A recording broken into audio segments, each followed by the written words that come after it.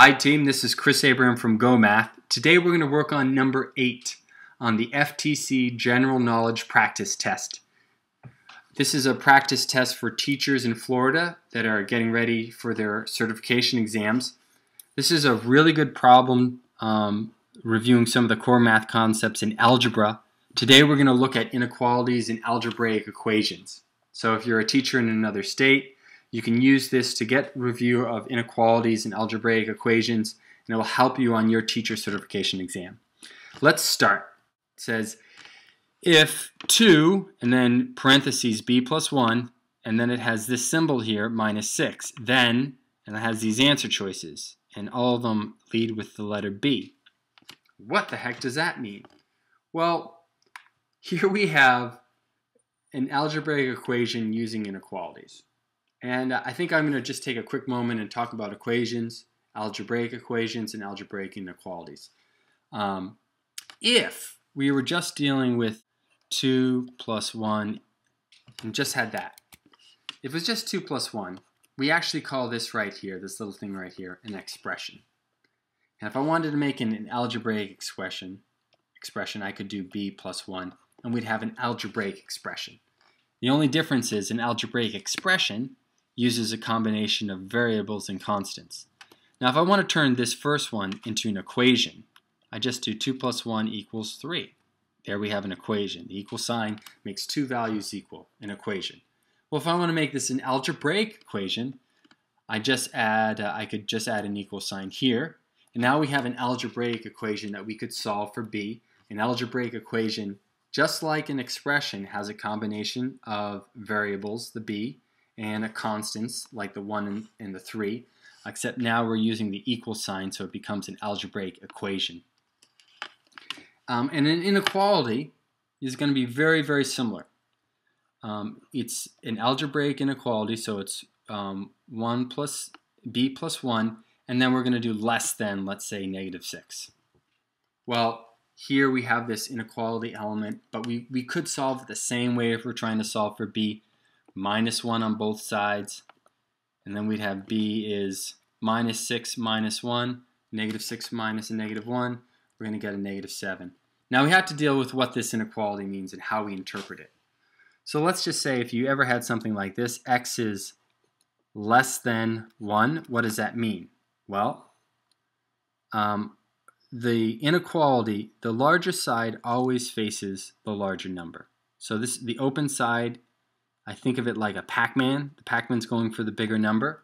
So we could think of this as 1 is greater than x, or you want to think of it as x is less than 1.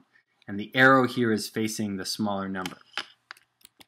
So when you see this, you could read it as x is less than 1. And if we were to write this on a number line, with 0 being here and 1 being here, x would be all the values, all your values on this number line that are less than 1. Not including 1, all values less than 1. If it was something like this, then it means x could be all values that are less than or equal to 1, which means you would have a filled in number line like that, meaning it could be 1 or values less than 1. And if it read like this, x is greater than or equal to 1, that would look a little different. That would be like this right here. It could be 1, and it could be any value that is greater than or equal to 1. All right? Okay. So let's just solve this problem. How about it? Okay? We have 2 times a quantity of b plus 1 is less than negative 6. I'm going to divide both terms by 2, keeping this algebraic equation equal, or the algebraic inequality equal. These cancel out. I get b plus 1 is less than, what's negative 6 divided by 2? Negative 3. Now I'm going to solve this algebraic inequality by minusing 1 on both sides, and you get b is less than negative 4. Algebraic inequalities are very, very similar to algebraic equations. You're going to follow the same rules. You just have to make sure that you keep this the same throughout.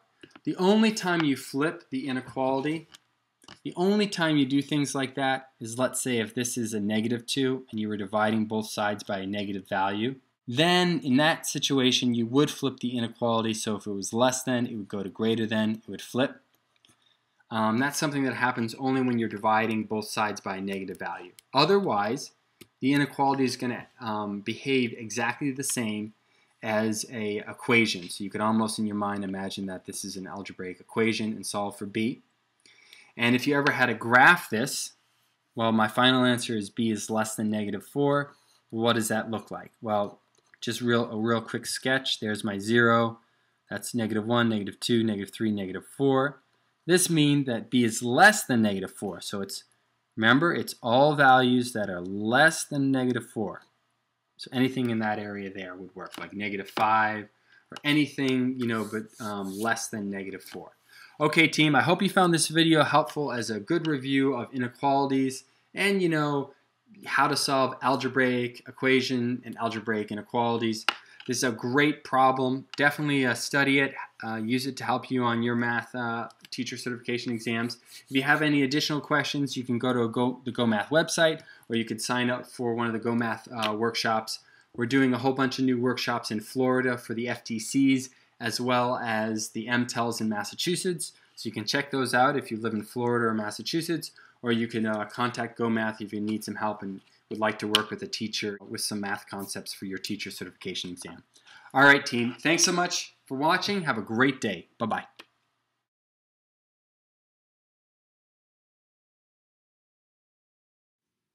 Hi, team. I want to encourage all teachers that need some extra help on the math to check out one of the GOHmath workshops. We're holding them in Massachusetts and in Florida to help teachers get ready for the teacher certification exams. Check it out. I'm sure you'll find it very helpful.